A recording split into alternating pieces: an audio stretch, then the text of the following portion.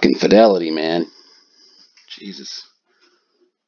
Anybody else out there have a Fidelity account they've had for a while and you have your options trading level set?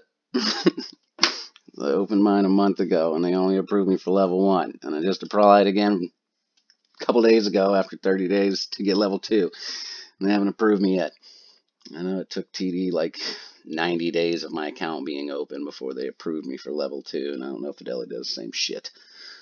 But I got a bunch of my fucking money and shit in there right now. Now I gotta fucking transfer it so I can fucking break bad on my options. Oh, God damn it, I really do not. I'm so tired of having to use Webull and Robinhood and fucking TD. I want to have TD and Fidelity available to do my fucking day trading. Whatever. Alright, well, I mean, be ready for whatever today, guys. And I know last week they came out the gate on Thursday and shoved us down like $2 fucking. Like it was nobody's business.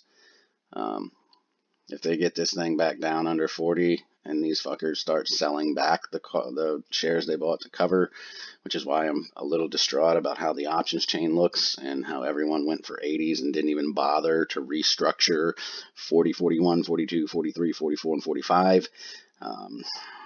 Just, be ready. Hopefully where it's at now, back in the 40s, hasn't fucking been here for over a month, hasn't held here since it's been knocked down here.